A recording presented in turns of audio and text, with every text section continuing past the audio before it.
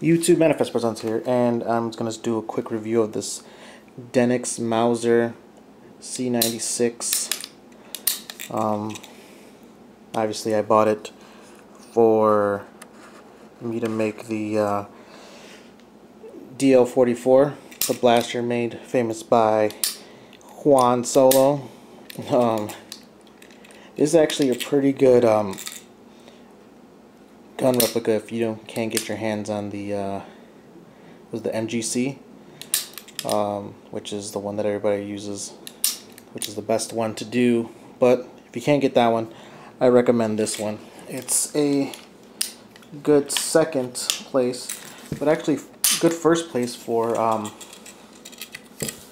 one that wants to do like a sound card. So if you want to put a sound card in here, it's definitely good for that. But let's take a look at the gun. It has the sights here. Let me see if I can fix the focus here.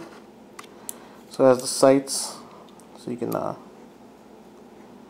adjust that. The barrel inside,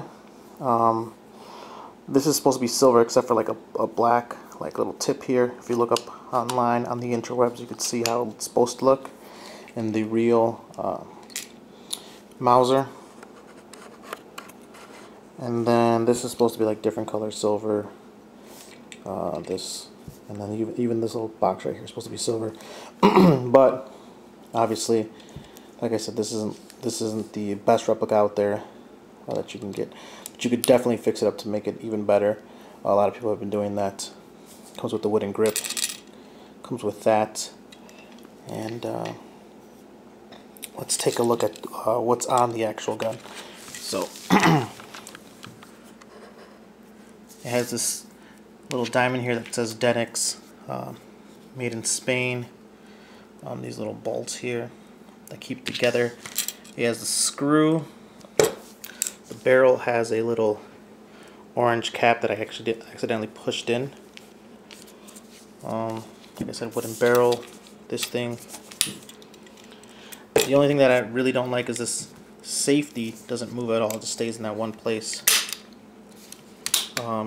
And the actual Mauser, this is supposed to be a screw, like a screw that you unscrew with it's like a flathead screwdriver. But here it's just a regular, like, I don't know what you call that, just a flat little surface. But I'm pretty sure we can, fix that, paint and make it look more like a screw. This is the other side. I already been playing with it a lot, so there's a lot of weathering, which I'm kind of glad, because as you know, Han Solo's DL44 has a lot of weathering.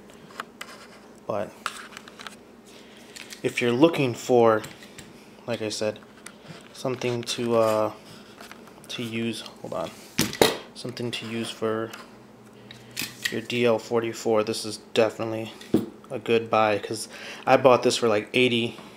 You can buy this from 80 to like $100. I spent like 80 something on this. I forgot how much. Close to 90. But yeah, if you just look around, I'm pretty sure you can find it for cheap. That's pretty much it.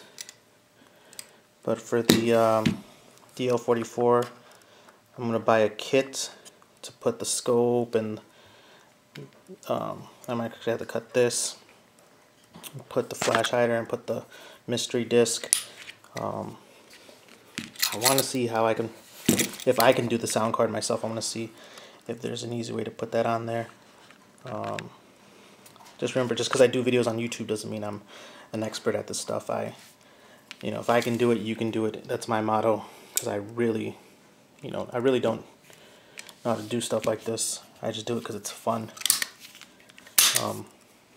But yeah, this feels like wood, like actual wood. I'm pretty sure that's wood. It doesn't feel like plastic at all. But yeah, like I said, this is a really good gun to have if you're gonna do a DL44. Let's see if I can zoom in there a little bit. Get some nice detail for you guys so you can see like the difference.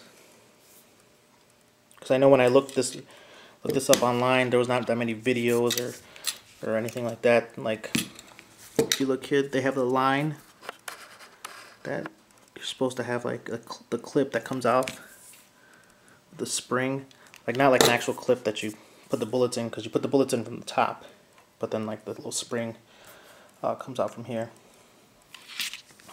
But it's cool though, because the actual BBs, they have clips that go in here, which is pretty badass. But yeah, so obviously there's going to be a lot of things that I'm going to change to make this a DL44. But hopefully this helps you see like the different details of the gun, because like I said, there was a lot of videos that I watched that really didn't help me see the details of this gun. But hopefully with this video, it'll allow you to